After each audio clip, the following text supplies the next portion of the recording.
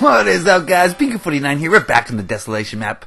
And if you're a reader of signs, you're going to figure out that we're in a place that you do not want to be for very long. No. Don't stay here long, guys. This is not a happy place. We're in the jail, the CoCo Cafe, the jailhouse cafeteria. Oh, this is not a happy place. You know, a lot of subliminal, or not so subliminal. How the heck do you say that word? Subliminal. Not so subliminal messaging there. It's all up in your face. Every time you go to have a meal, don't stay here long, guys. Don't come back here. Okay? This is the CoCo Cafe. You remember this Monday's question of the week video? I was working on the cafe and I got a lot of it done. As per a suggestion on Monday's video, I put little things there. I forgot who your name is, what your name is, but you had a good suggestion. I implemented it. There you go. The rails have blocks into them. Cool. So yeah, I finished up in here. We got some trash bins and things. This is where the Ooh. There's an egg. Why do I have an egg? Get out of here. Oh, great. Now there's a chicken in the jail. Oh, this is my favorite part. Yes. Come here, chicken. Oh. These potions go like 2 inches. What is going on here? I hate these potions now. Anyway. So yeah, I was working on this cafeteria on Monday's video. I got a lot done, but I didn't finish it, so I finished it up for you guys. Today, we're going to be working on the kitchen. And I got my man Stale Raisin here with me. He's going to be helping me on this build. Now I'm going to go and fast forward so we get a lot done today. I think we're going to finish the kitchen. We're not going to finish. Like I say, guys, it's only the first draft. We're going to go through it once and do everything we can. And then we'll come through and we'll apocalypsize this kitchen and make it look like some inmates were having a riot in here. Okay? If I was an inmate having a riot, I'd probably raid the pantry too. So I'm going to work on a few pantries here. And, you know, I looked at some pictures of prison kitchens. Usually jails don't really have kitchens because in a jail you kind of stay in your cell and they bring the food to you. In a prison you're more of like a long-term person, you know. So you have to have this routine where every day you go to the mess hall and you have your food and whatever. So this is a mixture of like a jailhouse / prison kitchen, okay?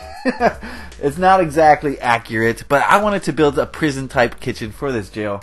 Because I want these inmates to feel like they are in prison. Alright? So I would like to thank Stale Raisin for coming in and helping me today.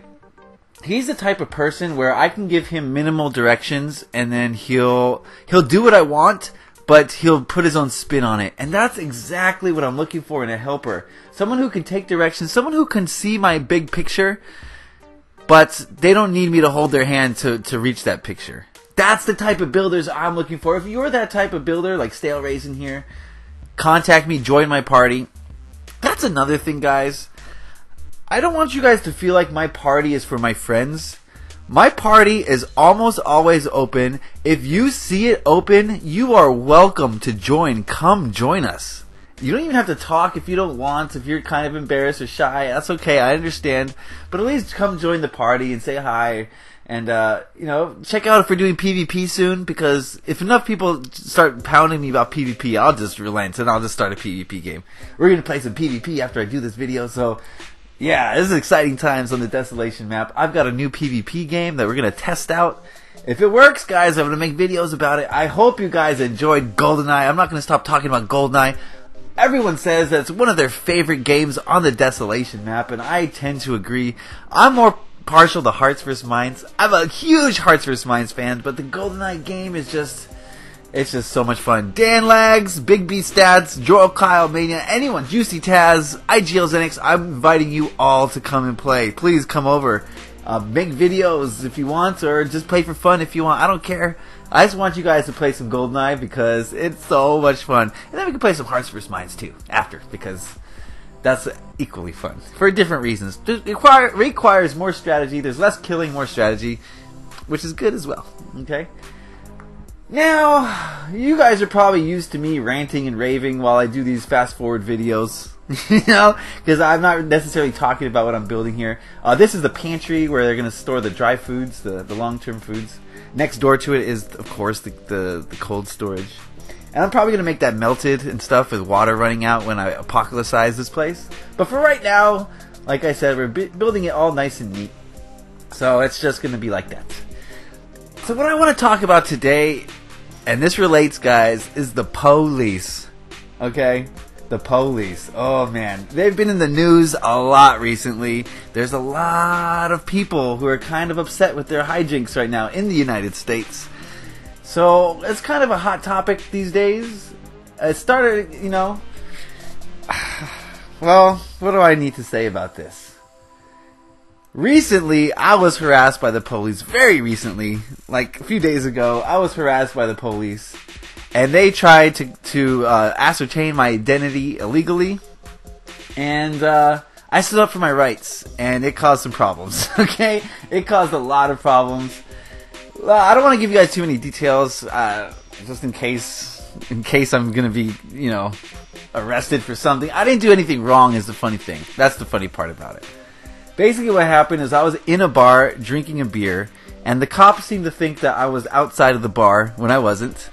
And he came up and asked for my ID. And I said, I wasn't having any, I know this cop. I've seen him before. He actually illegally checked my friend's ID. And I let that slide. But I know my rights, guys. I know exactly what the Constitution entitles me as a citizen of the United States. So as soon as he said, can I have your ID? I said, am I being detained? That was my first question. I looked him straight in the eye. Am I being detained? And I said it with some attitude to it. Because, like I said, I've interacted with this cop before. And he didn't like that. Oh no. Guys, in the United States, if you're not driving, if you're just out on the street, you are not legally required to show a police officer your identity, your ID card, unless you're suspected of a crime, in which case he has to detain you. Okay? So that was the situation we were in. He was suspecting me of a crime, but he wanted to get my ID without having to detain me, basically. So as soon as I said, am I being detained? This cop started stammering, and he didn't know what to say. He was shocked that, he's like, oh, here we go. Someone who knows their rights. How am I going to deal with this guy? So he started stammering. He didn't know what to say, and I patiently waited, and when he had nothing for me, I said, again, am I being detained? And this infuriated him. And he got really pissed. He pulled out his handcuffs. He's like, oh, you want to do it this way, huh? We can take you down to jail if you want. And I just stood there, I with a blank expression on my face. I just looked him in the face and I said, so I'm being detained? And he said, yes. And I said, so what are you detaining me for? Because they legally have to tell you why you are being detained. And he again stammered. He couldn't think of anything. And then he's like, obstruction of justice, or whatever he said. I don't even know what he said. But he came up with some fake charge. So at this point, he's got my hands tied. He's determined that he is detaining me, which is a choice he has to make because now he's got to fill out paperwork and all that stuff. So he's detained me officially. So I give him my license, and he runs it. It comes up with nothing. And he tried to use all sorts of intimidation tactics to try to get me to admit to wrongdoing. He tried to threaten me with jail, threaten me with citations, tried to take my picture, which I refused. This guy was trying to run all up over me, and I just stood there, I stonewalled him. And you know why I was able to stonewall him, guys? Even though this guy's got a huge gun on one side of his hip, he's got a taser on the other side of the hip, he's got his handcuffs, which are in his hands, which he's threatening me with, and I stood there with 100% confidence. I knew that he would do nothing to me. And you know why, guys? Because I was armed. And I wasn't armed with a gun and a taser like he was. I was armed with information. I knew exactly what my rights were in that moment. And so did the cop.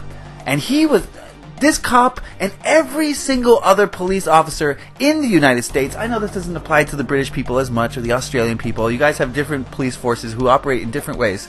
But as far as the United States, every single officer, almost, is taught to lie to you, to trick you, to prey on the fact that the majority of us do not know our rights. We don't know what the cops are entitled to do and what they're not allowed to do.